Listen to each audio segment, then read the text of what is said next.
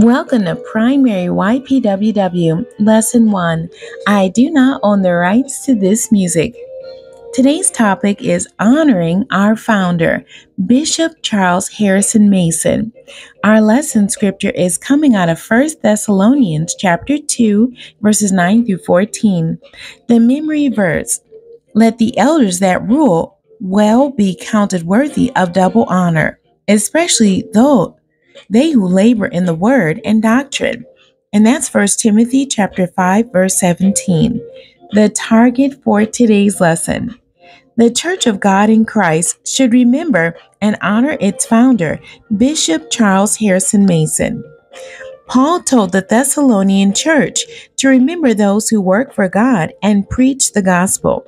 He spoke well of those who lived holy. He encouraged all followers of the churches of God, which are in Christ, to remember and to hold to the truth of God's word. This is a great time to remember our founder. September is a great month for the Church of God in Christ. It is the birthday month of the founder. It was a month of miracle healing for him as a child. It is Founders Day, so people everywhere could know and honor the founder of the Church of God in Christ, Bishop Charles Harrison Mason. Young Charles Mason was born on September 8, 1866. He grew up on a farm in Memphis, Tennessee. His parents were named Jerry and Eliza Mason. They were former slaves. He often prayed with his mom and neighbors. He knew about Jesus, but he wanted a deeper relationship. He had heard and seen the power of God revealed in the lives of the old slaves. He wanted it too. At age 14, young Charles fell ill. His dad had died 2 years earlier of yellow fever. His mom thought young Charles would die too, but on the first Sunday in September, God gave him a miracle healing. He traveled to many places giving his testimony. He grew to become a faithful minister and strong evangelist. Bishop Mason is the founder of the Church of God in Christ. God gave him the name of the church one day while he was walking down the street in a town called Little Rock, Arkansas. He had preached in fields, churches, and in town squares.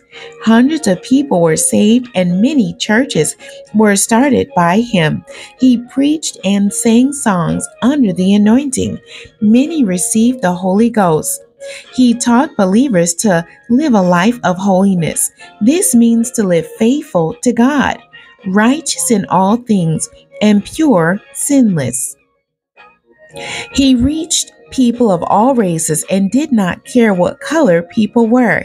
He shared the message of the power of the Holy Ghost and the importance of living holy.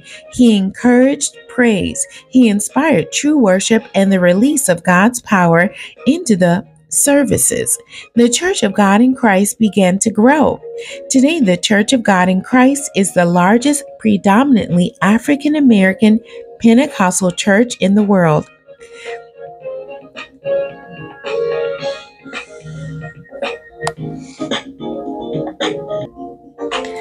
Bishop Mason prayed with his mother when he was a child, and God healed him from a serious illness.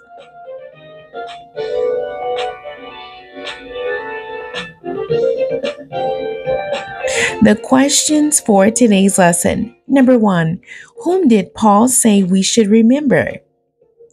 And who is the founder of the Church of God in Christ? Question 2, what happened to young Charles Mason at age 14? And what is the largest Black Pentecostal church? The end. God bless you and thank you for joining me today.